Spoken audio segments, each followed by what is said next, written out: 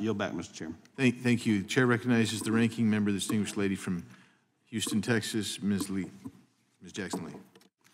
Thank you for your courtesies, and let me thank Congresswoman Dean for her questioning, and certainly to Congressman Swalwell and to his constituent for his leadership, persistent leadership in assuring justice for you. And I'm very appreciative of his presence here and as well his assistance in kind of the ranking member capacity. So thank you so very much for your leadership on this issue. And I think we all want justice for anyone that has been in the midst of a heinous crime that has generated in the loss of life.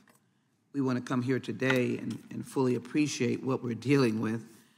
So I want to thank the gentleman from Arizona for yielding to me for my opening statement, which I will try to summarize and come back again for questions. But we're here today to deal with the issue of retail crime. Recently, retailers and industry advocates have sounded the alarm, expressing concern that organized retail crime has become a significant threat to the retail industry. This criminal activity involves groups of individuals who operate in a well-coordinated manner to steal goods or defraud retailers and resell stolen items for economic gain. Mr. Biggs, Congressman Biggs, just last week, I spoke to the mobile phone store owners. Most of those stores are ground floor. All of them are ground floor. They're in shopping centers, strip centers, etc. And there's nothing like, I guess the terminology is break the glass and grab. It's something else that smash and grab. Thank you so very much.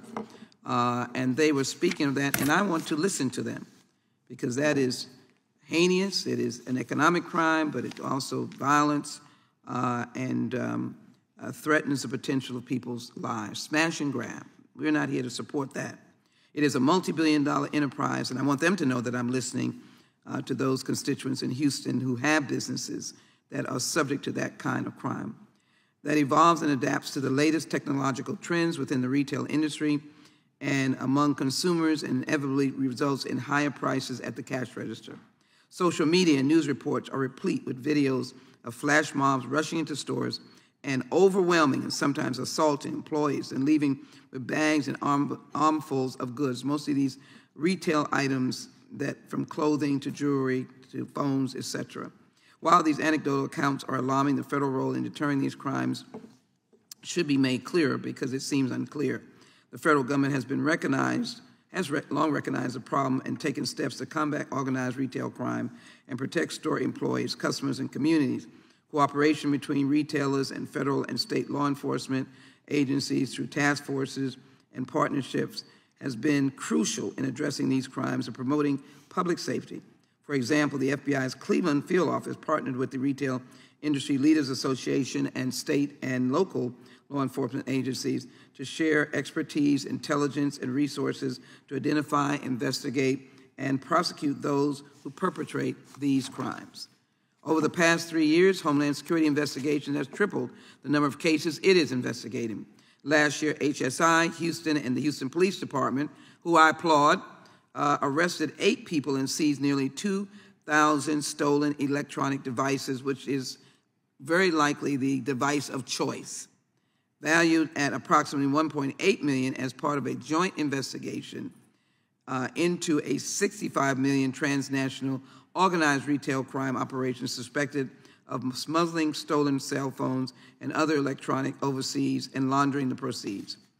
The FBI, the Secret Service, and Department of Homeland Security have all increased their efforts to investigate and prosecute retail crime because it's a domestic, national security threat, and it connects internationally. Even in spite of the efforts of law enforcement to address this activity, the issue of understanding the prevalence of organized retail crime persists, largely due to a lack of consistent and comprehensive data. If I support legislation, that would be one of the aspects of determining what is the level of this type of crime. Data gives us a pathway to solution.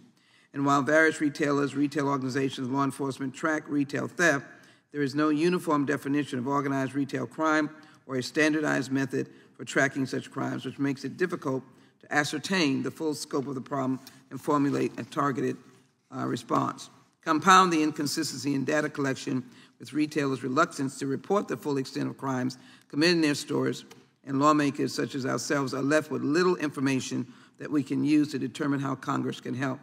If we can get sort of the relief from insurance rates going up or people not wanting to come to your store to these retailers so we can gather data, that might be a good step forward in getting the information we need. Moreover, the anonymous nature of the internet has made it easier for criminals to coordinate their activities and resell their ill-gotten merchandise. But monitoring online activity can be complicated. Not all transactions can be traced, making it even harder to understand the prevalence of organized retail crime as it occurs. Last Congress, we were able to pass the Informed Consumers Act, which takes effect this month. That's good news.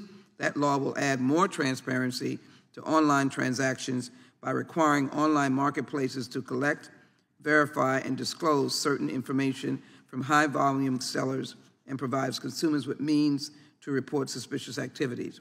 Despite there being no representative from the retailers present today, I hope our witnesses have been able to, because you've already been testifying, to help us determine whether there's more that the federal government can do to combat organized retail crime, and certainly to prevent the hardship of this mother who has experienced a terrible crisis and devastating act in her life. I expect that they will be able to explain, or have been able to explain, their vision for increased federal involvement, and I hope members have secured that information from them. While there are those who have advocated for federal organized crime statute, many in law enforcement argue that existing tools are sufficient. We will keep looking at this to combat these crimes.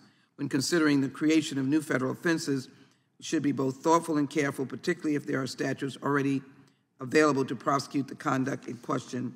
Bearing that in mind, although federal law does not explicitly criminalize retail theft, the transportation of stolen goods across state lines, the sale or receipt of stolen goods, money laundering, conspiracy, all of which are components of organized retail crime and are all currently prohibited by federal law. Enforcement is certainly a key. Catching these bad guys and ladies is certainly important. Hopefully today's hearing has been able to determine and will continue to what the impediments to investigating and prosecuting organized retail crime are due more to a lack of resources than a need for additional prosecutorial tools. And so I look forward to listening to the witnesses' answers so that we can be as effective as possible. And yes, when it comes to the dastardly act of someone losing their life, that they'd never have that happen to a mother or family again. We know there is petty shoplifting, but we know that there is this thing called violent crime that hurts everyone. With that, Mr. Chairman, I yield back. Thank you. With that, Chair recognizes the gentleman from California, Mr. Kiley. Thank you, Mr. Chair, and thank you for organizing this hearing. We need to make crime illegal again. And I'm encouraged by the comments of the ranking member, which made reference to these